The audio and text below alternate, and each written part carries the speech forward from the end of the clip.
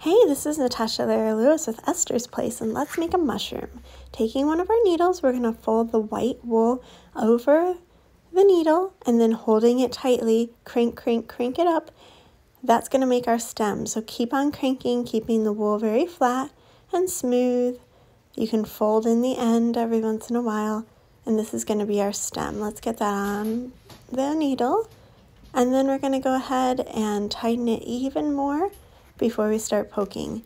Taking another needle, short little pokes into our stem, the end, the sides, all over. It's going to help it to hold together. So let's go ahead and poke it and turn it, poke it and turn it. And as you're poking, those little notches in the needle are tangling the fibers together and making it turn into felt. So keep on poking, get out all your frustrations and all of your week stress. And before you know it, we are going to be adding a little bit of our mushroom color to our stem. Now you want to do short, shallow pokes. Don't poke too deep. And when it's feeling solid, we're going to take it off the needle, roll it in your hands. You can even blow on it while you're rolling to add some moisture. So for the top of our mushroom, we're going to take this color and we're going to wrap it very tightly.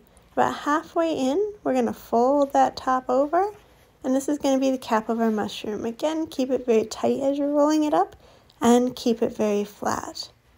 When we get that all rolled up here, this is going to be the cap of our mushroom.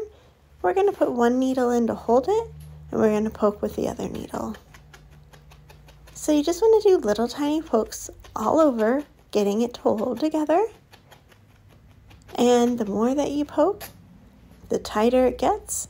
Every once in a while, just turn that around there and poke on the other side. So we're going to spend a couple of minutes poking this. You want the mushroom to feel pretty solid, so go ahead and spend a couple of minutes poking on this until it is smooth and it has a nice shape. Now notice how I'm taking and changing the directions so that I can get a little better shaped on the bottom and on the side and on the top. So don't be afraid to just, rotate it, turn it. Always use that helper needle to kind of hold things in place so you don't have to with your fingers. All right, so now we're going to start adding some of those spots. We're using a softer, finer merino wool for the spots because it does kind of mesh in easier. So I've rolled a tiny bit of fiber. I'm going to pin that in and poke it down. Now, don't poke too deep here. You want to go a little bit more shallow so that the spots stay on the surface and don't sink all the way down.